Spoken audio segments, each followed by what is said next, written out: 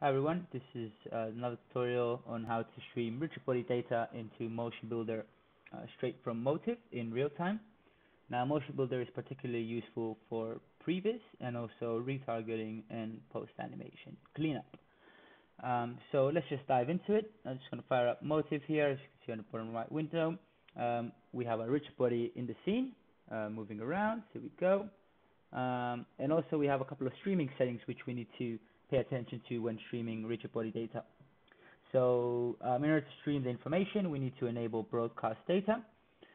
And currently my local interface is set to loopback because I'm streaming everything locally.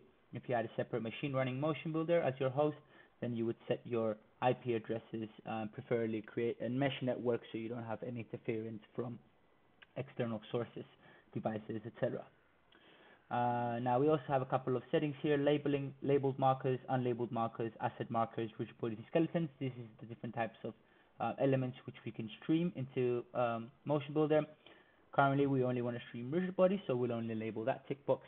And bearing in mind, the more settings you enable, the more data we are sending to MotionBuilder. So if we had hundreds of rigid bodies and you had all these parameters enabled, then you would have an overload of data. So be careful with a couple of these settings when streaming information. Preferably create a mesh network and have a separate computer running the streaming data. So furthermore, skeletal coordinate systems, we're not interested, same as bone naming conventions. Our axis information is quite important because in Motive is Y up, so same is in MotionBuilder. So we're not concerned about that. We leave it at default, and transmission type we set to multicast. So right here in Motive we have our rigid body, which is defined by its given ID, which is number 1. Now in game engines we have to consider that ID information, but in MotionBuilder we're only streaming the marker position and not necessarily the pivot point, the center point, which is defined here in the viewport. So just diving into MotionBuilder, if you're familiar with it, once you install the plugin, you can go to devices and you're prompted with 3 OptiTrack devices. We're interested in the OptiTrack optical device, but there's also an optical skeleton for skeleton information. So we drag and drop that in the scene. By default, it's going to zero it out, and it's going to appear here in our window.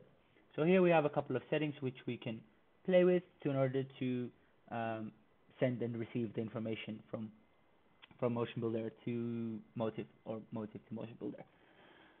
So first things first, we have to click on make sure you have your local address settings correct, your multicast, etc. Again, if you're streaming to another machine, you have your local address as that machine, and then your server address is your Motive. So currently we're not getting any optical device here because we're not connected. So once I click online, should get a nice little green or yellow indication, and we're prompted with some error messages here saying that we are connected to OptiTrack. Straight away we can select our rigid body here, so optical marker set. If you have a number of rigid bodies, you can select all of them. We only have 1 currently, so we'll just stream to 1. And once it's live, once it's online and live is clicked, we can then click generate a new optical model. Once we click that, it's going to populate our rigid body into the scene. So I can zoom into that model, and right here we've got our 5 markers which we're streaming. As I said, we're not streaming the center point, we're only streaming the marker information. So there we go. If I move this around now in Motive and MotionBuilder, you can see it adjust real time. If I hide a marker, you see it stop tracking. So it's pretty decent. Obviously in our current given setup, I have a bit of lighting concerns, so it's not as accurate as I would hope for. But it will do just for now. So what happens if I want to attach an object to this optical data? How do we do that? In Elements, in MotionBuilder, we have a couple of objects. We have a cube. But first of all, I'll just drag and drop one of those in the scene and zero it out. So quite different to game engines, we can't just parent it to our rigid body information because we're not streaming the local center point. So we have to kind of do some alignment here in order to get that model into position. So MotionBuilder, as good as it is with mocap data, it has predefined constraints. So it has a rigidbody constraint, which we can use to redefine our rigidbody in MotionBuilder, which is quite handy. So I'll just drag and drop one of those into the scene. By default, it places it on 0, 0, 0. And what this wants you to do is ask you for a constraint object and a source object. So currently our constraint object will be the cube, and our source object will be the markers. Now you can add more than one source, and which will populate as you add them. So if I expand my scene assets here, I have my optical models. I'll make this slightly bigger. So you can see I have 5 markers here. Now if I hold Alt and drag markers into source, they will populate as source 1, marker 1, and I'll do the same for marker 2, marker 3, marker 4, and marker 5. Again, if the less markers you have, the more markers you have, the more you have to populate, less you have to populate. And right now my cube is my constraint object, so I want to constrain my cube to those markers basically. So I need to drag with Alt and drop the cube in here, which registers it. And then what I can do is hit 0 and snap, which will lock it into position. So now it's given it an average center point, which similarly of what Motif does, gives it an average location of its center point, pivot point per se. So now if I pick up this object and move it around, it's moving relative to that pivot point. So you can go, oh, losing a bit of tracking there, forward, back, up, down, left, and right.